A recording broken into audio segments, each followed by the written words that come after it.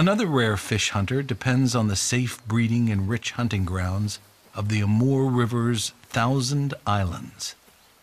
The red-crowned or Manchurian crane has been revered as a symbol of happiness and long life by many cultures in the Far East.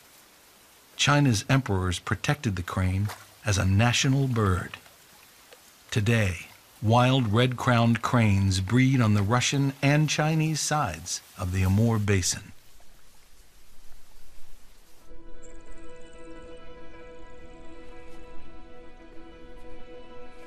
On the Chinese side, the Tai Chi crane dance recalls a time when the elegant birds would delight observers with their spring courtship on the frozen wetlands. Today, the cranes delight more people than ever. Each morning, crane wardens arrive at the famous Zhalong Wetland Reserve on the fringe of the vast Songhua wetlands. They're working to keep red-crowned cranes from going extinct in China.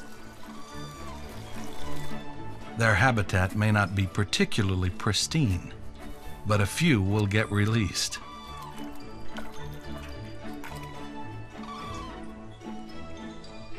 And they may join wild flocks already nesting in the reserve.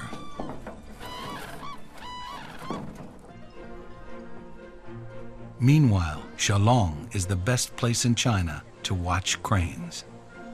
Twice a day, at set hours and for a fee, busloads of enthusiastic nature lovers do just that.